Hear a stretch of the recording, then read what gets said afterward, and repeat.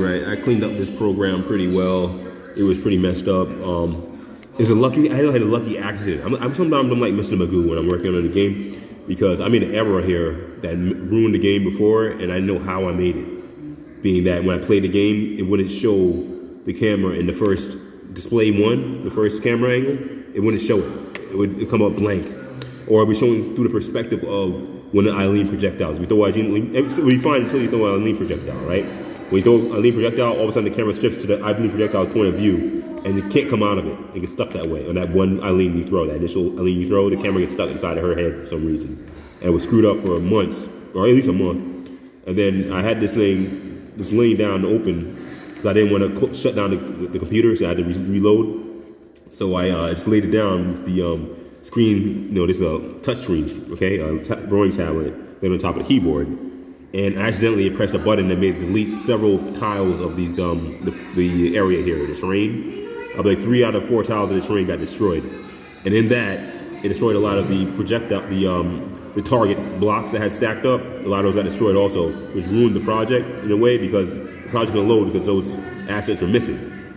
However, it also got rid of whatever I had in the game that was making the camera angle shift from Wolf, looking at Wolf from third person to first person out of Eileen's point of view, is gone. Somehow I deleted that along with everything else I deleted. So I got the program working right. And it was stuck not being able to work because those deleted blocks, and see these cylinders here, these are the targets, right? These are targets, and these blocks here are targets.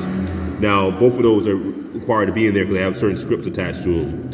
And being that some of them are missing, the game couldn't load. So I had to go through the hierarchy here on the right side and delete all the ones that were missing. And there were like maybe 150 or more. And they were spread out sporadically on a list of maybe over 1,000. So that's where we are. And I got that finished fixed. So I got this program working. I got Ellie's animation working. More importantly here, in this build of the game, I got Ellie's animation almost working, 50% working, and I got a new script for behavior for her. So she's supposed to shoot arrows at one point, and then after that, after she shoots arrows and she runs out of arrows, then she goes to swing her knife. So now just put arm her with the knife and arm her with the arrows and give her a shoot animation for the shooting animation, and then she'll pretty much be good to go.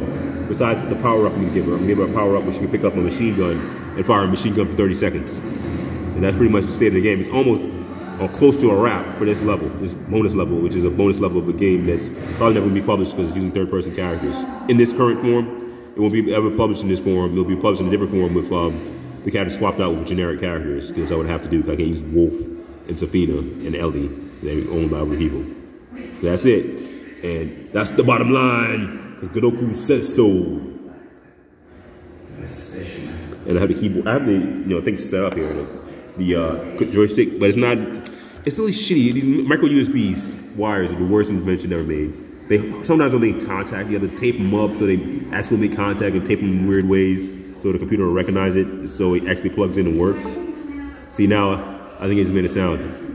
And also you have to do shit like half plug out the USB cord to make it register, just to be able to use the damn stick. I mean, this thing is super, super faulty. They need to, I'm glad they made USB-C because it's probably more stable than USB Micro B. All right, so that's where we are. And I could, because why I was looking for the controller so I can get Wolf into the camera angle. But I can change the display from, see now it's at display 3, you can change display 1. You might even have Wolf in the shot if I put it in display 1. But see, I have to make a way so you can change the camera angles in game. Right now, I can only change the camera angles in dev kit right now in the Unity engine.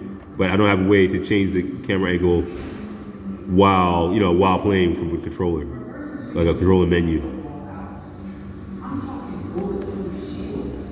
All right, Wolf is not. He's probably he's in the corner on the back, the far left here. See that left part? That's probably where Wolf is.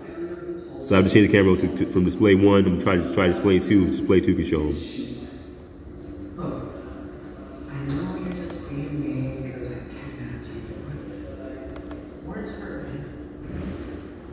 Display 2 shows a different camera angle is not really useful. That's Scarlet Witch on the left. I'm gonna put her in a different game. I just put her here just to get her up and running. I had when you first come around and put her in this game in the scene, she has no textures. You have to do a certain trick with